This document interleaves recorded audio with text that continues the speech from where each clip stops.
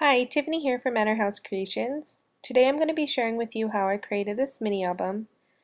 The base of the mini album is from Leaky Shed Studios. It's a chipboard album. And I'm using the Graphic 45 by the Sea paper collection. I started out with covering all of the chipboard pieces with white cardstock and then tracing the chipboard pieces on the pattern paper and cutting a little bit inside the lines, so you could see here it kind of just gives it a nice white edge. Here I am creating a real fun textured background, and I don't remember where the person that I saw this from, but I did see it on a YouTube video. And you use masking tape, crunching it up, and then in a moment you'll see I will paint over it with some gesso.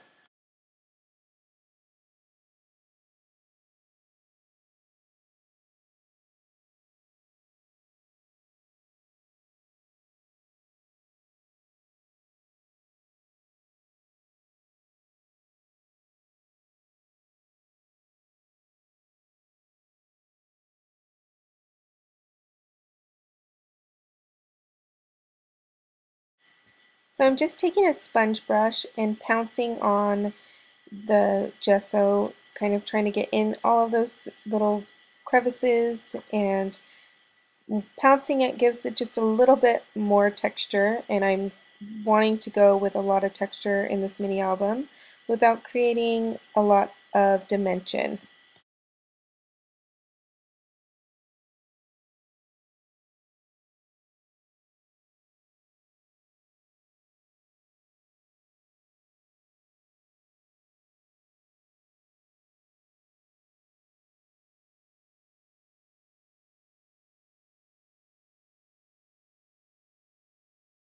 So here I'm using just some gesso left on the paintbrush and toning down that chipboard piece there. And I'm going to be taking some shimmer spray and just randomly spraying it there in the center. And I'm now placing all of my chipboard pieces and pieces that I cut out from the paper collection. And that is a flower from Manor House Creations.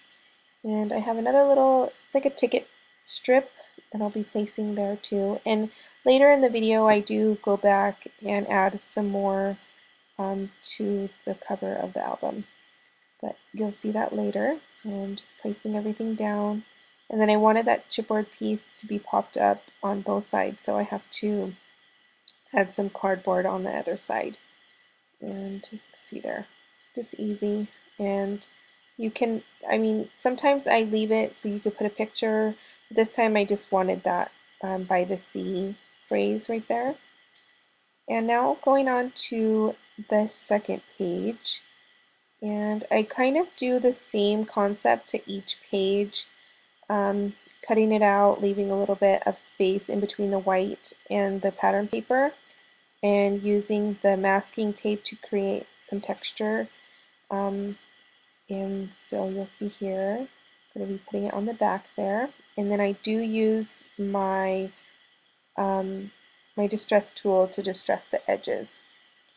And here's that masking tape, just kind of crunching it together, and I'm trying to figure out which way is the best. The last time I crunched it while I was putting it on the paper. This time I crunched it before I put it on the paper. I hope that makes sense. And I like crunching it while I'm putting it on the paper. And the creases and the folds turn out a little bit better. And this one I'm going to be placing, I just tore some white paper, and I'm going to be using that as a photo mat and using some gesso to lighten things up.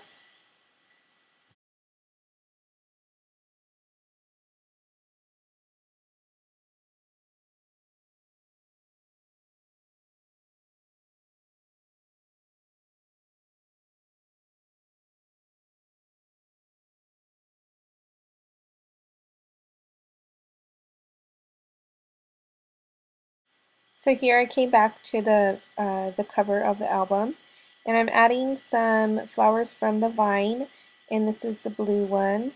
And I love the flowers on the vines, they're so pretty. And I do add some gesso to the flowers, and then I add the shimmer spray. I really love how it looks because it really saturates some areas, and then some areas it's just a little bit lighter.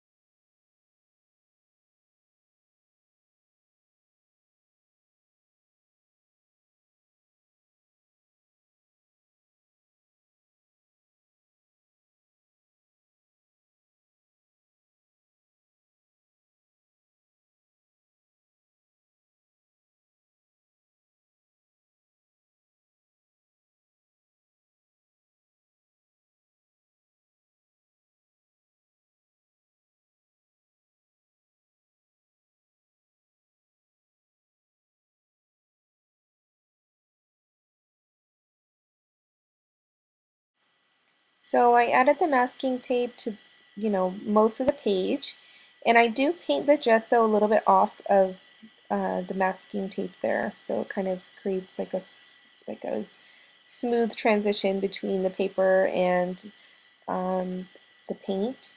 And I'm adding some cheesecloth. I'm painting it with the gesso, trying to get a little bit more white rather than the natural color it comes in. Adding it in the center there to create more textures.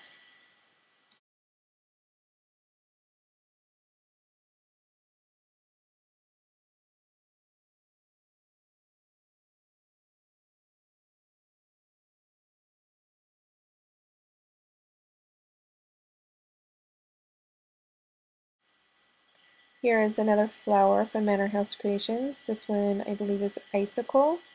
Really love these ones. The stamens in the centers of the Manor House Creations flowers are just to die for, and they are nothing like you've ever seen.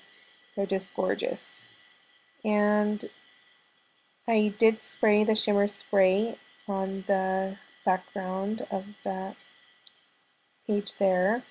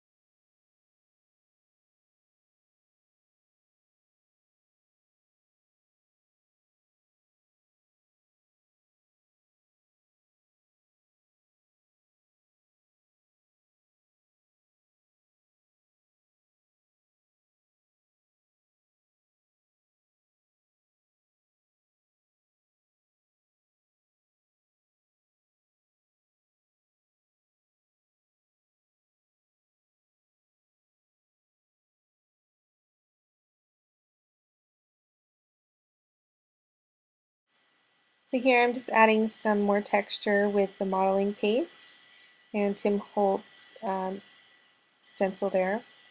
Adding a little journal piece, and I forget what it says, but I really like the lighthouse, and then spraying some of that spray there. And again, I'm using the stencil and some modeling paste for this background here. I do it on two of the edges.